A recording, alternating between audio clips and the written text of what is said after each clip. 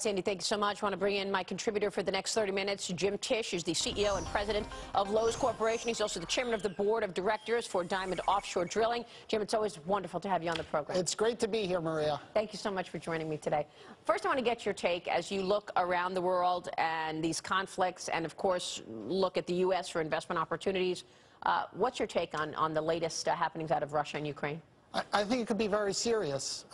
There's no doubt that Russia is going to get control of Crimea, but as we heard, they've got troops on the borders of eastern Ukraine. If perchance the Russians should go into eastern Ukraine this weekend or sometime soon, that could be really bad news for the U.S. politically as well as for the stock market. So it's anybody's guess right now. Yeah, I mean, so far it seems like the U.S. is talking tough once again, but we haven't done anything. But it all comes back to natural gas and oil, right? Well, first of all, there isn't that much that the United States can do in the short term anyway. I think Russian investors are going to be a very important part of this because the Russian stock market is down 20% since the beginning of the year, and the Russian ruble is down another 10%. I don't know how much Vladimir Putin looks at Russian investors versus geopolitics, but I'm sure it is some sort of influence on him. Yeah, so in other words, you say maybe the markets will push the hand of Putin before anybody else pushes his hand. Or maybe it can get him to be a bit more restrained than he otherwise might be, yes. Yeah, I mean, you know, watching the Russian stock market plummet and capital come out of Russia, that capital has to find a home somewhere. But, I mean, what's the worry that these people will lose their money and they figure, look, Russia's breaking international law. I'm out of here. I'm going to think about this later. I think it's all about the Russian economy and what kind of growth Putin can deliver for the 250 million Russians that are there. It's been a pretty stagnant economy to date, and if he were to go into eastern Ukraine, my guess is there would be big sanctions that would be put on Russia, trade embargoes, and that would be doubly bad for the Russian economy. And it's also going to be very bad for the European economy if, in fact, we see that, fire hose of natural gas that runs to Europe through Ukraine actually stop. So that's a problem for the Europeans. Actually, Ronald Reagan warned about that in the 80s when they were first thinking of building the Russian pipeline to Europe. It was built nonetheless. The Europeans are now very reliant on Russian gas. And the thing that the United States can do for the medium to long term, not for the short term, is to allow the exportation of more natural gas from the United States so that that gas could displace the Russian gas that's currently going into Europe. Well, this is a really important point, and I want to get your take on the U.S. and this energy, this energy huge opportunity that we have in this country that we are probably not tapping into as much as we could. President Obama says he's going to decide on the Keystone Pipeline in the next couple of months. Obviously, Diamond Offshore, part of your company, as well as CNA. You see so much in terms of insurance, in terms of energy. How would you characterize things right now in the U.S.? In terms of the energy markets, they're very strong. Natural gas production has been increasing in the United States by about 5% for the past several years. The forecasts are that it will continue to increase. There have been several LNG projects that have been approved already by the Energy Department. There are still close to another 20 that are awaiting approval. It's possible that in the next 5 years, the United States could be exporting 10 billion cubic feet of natural gas. That's on a base of 65 billion cubic feet. The good news, though, is that even with that gas that's being exported, it won't change the price of natural gas that much because we have extraordinary amounts of natural gas that can be produced at about today's market price.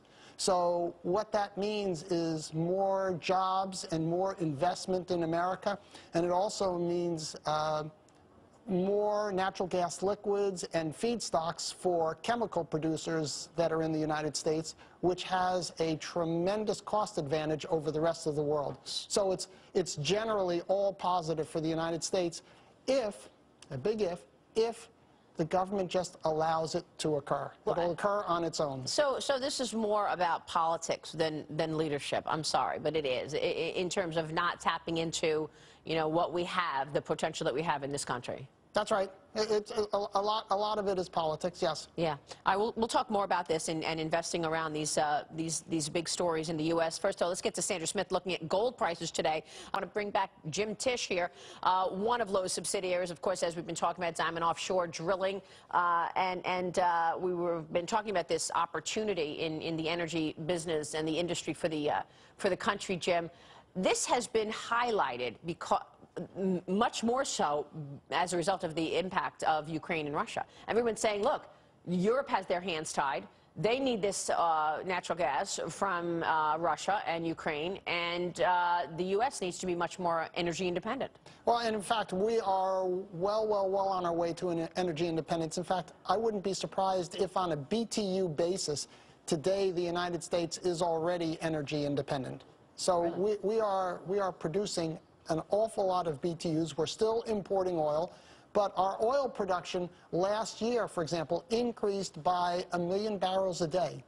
That's an enormous increase. That represented all of the increase in non-OPEC oil production, just to give you a sense of how fast our energy production is growing. And that's despite the fact that it's harder to get permits. I mean, government is in the way in many regards. The Keystone's a big issue. Keystone's a big issue, and Keystone relates to Canadian oil. But I've got to say that with respect to the land drilling business in the United States, generally the government isn't involved. They're not involved for the good or for the bad. They're pretty much out of it. Okay, so they're out of it. So they're not necessarily making it tougher in terms of permitting. No. Because the big oil guys are saying maybe that's outside the U.S. Or that could be offshore, but with respect to land drill, generally the U.S. government is not involved. So the Bakken Shale, the Marcellus Shale, those all have had the explosive growth with generally no input from the federal government. I just love this story. I really do. I think this is such a big opportunity for the U.S., the energy space, and I think it's a big opportunity for investment. But I got to get your take on the broader markets here. One last thing about the energy growth. Yeah. It's also an enormous job story. There are an enormous number of jobs, not just the guys on the drilling rigs, but there are the guys building the pipelines, building the terminals for the railroads, building all the pipelines, the drill pipe, all the equipment. This stuff is all American-made, and it's literally tens of thousands, hundreds of thousands of jobs. So it's energy independence. Exporting natural gas will be great for our trade deficit and our trade balance, and it's jobs. It's like phenomenal for our economy. Well, you know how CEOs today say, look, we can't even find the people that we need to put in the jobs that we may have because they don't have the skill sets. When it comes to energy jobs, does that require certain, training in terms of, working on the rigs, in terms of producing the pipelines? It absolutely does. Which means it's a higher paying job. Yes, they are generally very good paying jobs, and the industry is very good at going out and finding people, training people, and putting them in the right places. So I love having your insight on this subject, Jim. You're right there and so knowledgeable. So thank you for sharing your insights. Let's talk about markets here. Sure. Dow Industrial's up again today, 31 points. Some people say, look, the buybacks are supporting this market. Some people say, well, profits are going to be up 8% year over year in the fourth quarter. It should be where it is. And you say what? I say calling the stock market is a very dangerous business. But I'm seeing signs that may lead me to conclude that things look a bit toppy. What are some of the signs? First of all, the stock market last year was up 25% when earnings were up only 5%. Secondly, when you look at some of the tech stocks, which really reflect a lot of the enthusiasm of the stock market, they've been up 2 times that. Amazon is up 50%, Google's up close to 50% year over year. Look at Tesla Motors. It's up 5 times in the past year. So there is an enormous amount of bullishness and enthusiasm for the tech areas. And by the way, these are not small companies. These are companies whose market cap is measured in the tens of billions, if not the hundreds of billions of dollars. So these increases are enormous. Combined with that, my private equity friends are telling me that they're selling as much as they can. Right now, they're big sellers. They are big. They are liquidating their investments that they've made over the past several years, and they're slow walking their acquisitions. They're no dopes. And finally, one other indicator to me. Look at Fortress, the hedge fund. Fortress, yeah. Fortress Investments. Just the other day, going public? They know they're public, yeah. But insiders they want to sell more. Yeah. Sold a bunch of stock. And so I think you also have to take note of that. So insiders selling in Fortress, private equity guys selling into the rally. This is their realization period. And these are good investors, yes. When you mention a company like Tesla, you have to look at the profitability of the company, and the numbers are nowhere near, you know, the stock price performance, and yet people are calling Tesla a battery company. Listen, not a car company. Listen, I'm calling it even you called it a technology company. Yes, and when you, first of all, they've produced a fabulous, fabulous product. Everybody that I know that has it or that's driven it says it is unbelievable. Me too. I agree. I'm one of them. So I don't want to demean their product in any way. All I'm saying is that the stock price seems to be discounting an awful lot of success. And you're also mentioning a lot of important stories like private equities, guys, they're no dopes, the number of tech stocks trading at lofty levels. So you're a seller into this market? You want to be? You know, you're not trading. I don't want to be a stock market timer, but yeah. I would say to you that yes, we have been reducing our exposure to the stock market. All right. But again, stock market timing is a very, very dangerous business. Right. So I want that caveat to be known. Yeah, the caveat is important. All right, Jim. More with Jim Tisch as we continue here. We are just about an hour into the trading day.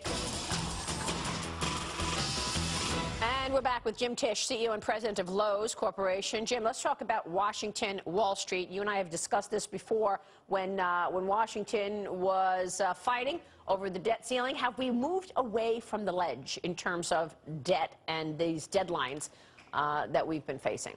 Number one, specifically in terms of debt, absolutely. And I think they extended that for another year or so. 2015, yeah. But even beyond that, I'm sensing that the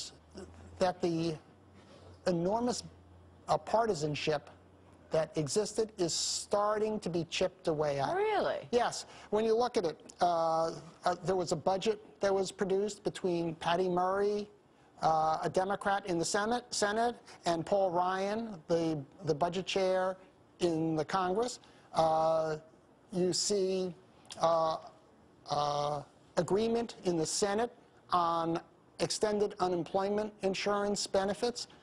You're seeing everywhere you look little signs that there's more bipartisanship that's taking place, that both sides understand how damaging the partisanship has been, and there are little sprouts that are saying to me that things are getting better. Most recently, Lamar Alexander and Chuck Schumer have gotten the okay from Harry Reid to introduce and debate legislation on the floor of the Senate, which is a first in a long, long time. So those signs, I think, are really important. I think it's helped the markets, and I think it's helped confidence a little. If we see this sustained, I think it's helped a lot, because I think the markets really didn't like the brinksmanship legislation. The public didn't like that things were gummed up in the Senate and the House, and I think that logjam is really starting to break. Is that because we have a congressional election this year? We've got the 2014 elections coming up.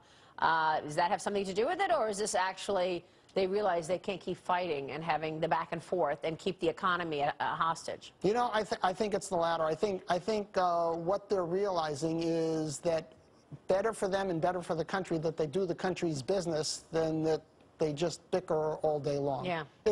Listen, they will always continue to make their political case and their political points, but I think they also understand now that there's legislation that needs to be passed, and they've got to do that.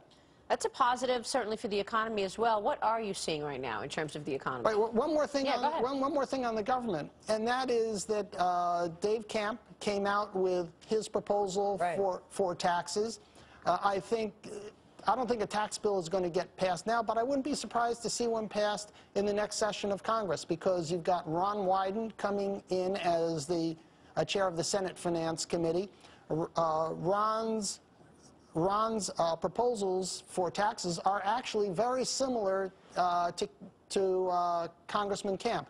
They're both in favor of dramatically reducing the rates, dramatically broadening the base, and there's no doubt in my mind that there's a real possibility that come 2015 we could possibly see some significant tax reform. That would be huge. This is what so many people are waiting for. So what does that mean? Corporate taxes come down, the base is broadened out, meaning you take away some of the loopholes. Let's not call them loopholes, because today's loophole was yesterday's incentive. Incentives. So they're deductions that are allowed. They're deductions. You're absolutely right, because loophole connotates that you're doing something wrong. Exactly. This is all under the law, and it is incentive to do something differently in your business, and you're getting this different tax treatment. And by the way, I'm glad you said that, Jim. I'm so happy. You're right. Don't call them loopholes. I don't know one congressman or one senator who would say that he voted in favor of a loophole. He voted in favor of incentives. That's absolutely right. But that's what we're talking about, right? Taking away some of those incentives to broaden out the base. Yes, that's right. Exactly right. And you broaden the base, you lower the rate. Some people will pay more, some people will pay less. But I think the important thing here is that by broadening the base, by reducing all these different incentives, more of the economic winners and losers are determined on Main Street rather than in Washington. Yep, that's really, really important. It starts to put an end to what they call the crony capitalism, where if you have a good lobbyist, you get the benefits, and if you don't, you lose out. Such an important point, Jim. Thank you for making it. All right, we're going to talk about the economy after this short break. Investors concerned about what's going on with China's economy. We've seen this raft of recent weak data, and risks of a credit bubble have come back into focus after the country's first bond default in recent history. Chinese banking regulators now putting pressure on banks there to cut business lending by as much as 20%. And not surprisingly, there's been a rush of analysts cutting their China first quarter growth forecast. JP Morgan slashing its forecast to 6.2% from 7.2%. And the industries that are particularly under focus in China, you're talking about the steel mills, the manufacturing, because they took out loans with commodities as collateral against those loans. We've seen commodity prices tumble, and therefore they're a big risk. The government in Beijing saying we've got to rein this in. Yeah, and I guess, Jim Tisch, you know, when you look at China, 5% growth is very different than 11% growth, very different than 7% growth. For a long time, all we talked about is China being the jewel of growth for the world. Yeah, that's right, and people thought that 7.5% was the low that was going to be seen in terms of growth in China, and now, Ashley, you're talking about growth of 6.2%. Yes. That's going to be a big, big disappointment to the world. And Sandra, you've been covering, you know, what's happening as far as the market reaction to what's happening in Ukraine. Yes. As well as in China. And you've been talking, Maria, so much this week about copper prices, and everybody's watching what's happening over in Asia to determine where some of these commodity prices are going. This is a year-to-date look at the price of copper, just to give you an idea of the expectation of the slowing that is expected over there, considering China is the #1 consumer of copper in the world. So that definitely playing out. It's below $3 now. And Maria, but look at this, though. We had overnight Hong Kong, Tokyo, the indexes over there down, but not necessarily following suit here this morning. So not every day are we just following what's happening overseas. That's true, but you mentioned Ukraine, Maria, and the MISEX today in Russia dropping more than 3%. The ruble, of course, tumbling, bonds falling. This Sunday, the Crimean referendum is going to happen. It looks like no matter what they try and do, it's going to happen. And we already know the outcome, that they're going to get more autonomy from Ukraine and more than likely vote to join Russia. Well, the point that Jim made earlier in the show is that the markets may very well be sort of pushing Putin more so than anybody else else is pressuring him because, you know, it's money and it's capital leaving the country. And it's the Russian economy, and you know, for us it's jobs. For him also, it's jobs. He's got to produce jobs, and if there are trade sanctions, if there's no confidence, jobs are going to disappear. I think the most extraordinary story, though, is this Malaysia missing jet. I mean, I don't understand in a world where, you know, we've got drones and cameras all over the place that you could see a pin in someone's hand that we cannot find this plane.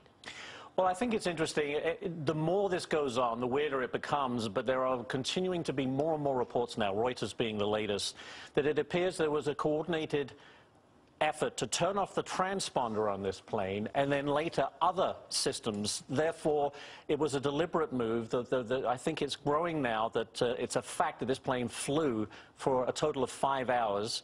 It disappeared after an hour. What did it do in the next 4 hours? And we have military radar suggesting that there was a plane passing through there way to the west of where the original route was. Clearly, as we were saying earlier, it's a complete shambles as far as the Malaysian authorities are concerned. They're completely overwhelmed. They don't know what they're doing. Hopefully the U.S. can get in there, and authorities who know what they're doing can really try and track down what happened to this plane. But at this point, nobody knows, and any theory out there cannot be disproved. All of these stories, Jim, are you seeing an impact on the U.S. economy? What's your take on where we are right now? For the past 5 years, my fearless forecast was that the U.S. economy was going to grow at 2%. and that is a fearless forecast. No, and so far it's been right. My fearless forecast for 2014 is that growth will be about 3%. I don't think we don't have the headwinds of the tax increase that we had last year. Yes, the recovery is getting a little long in the tooth, but it hasn't been very significant in terms of distance moved from the bottom compared to other recoveries. And I think it's entirely possible that with people feeling a little better about what's going on in Washington without the tax headwinds, we could really see on the order of 3% growth this year. So you don't worry about emerging markets where we continue to see, you know, money coming out, capital flight out of emerging markets. So you don't worry that China is, you know, going to impact this by slowing down? Listen, all of that is worrisome, but what there is a balance. And there are the positive things and there are the negative things. And as I put them through my head, I come to the conclusion that, you know, put the finger up in the air, I think we'll see about 3% growth. All right. We will be watching that. And, of course, the economy has signs already that things have begun to improve in quite a substantial way. Jim, it's been wonderful having you on the program today. Great to be here. Thank you so much. Jim Tisch, President, CEO of Loews Corporation, joined me today. We'll take a short break. We are awaiting Secretary of State John Kerry's news conference following the meeting with his counterpart, Russian Foreign Minister. We will bring you that live the moment he speaks. I'm Maria Bartiromo. You're watching The Opening Bell with a market of 23 points on the Dow on the Fox Business Network. Back in a moment.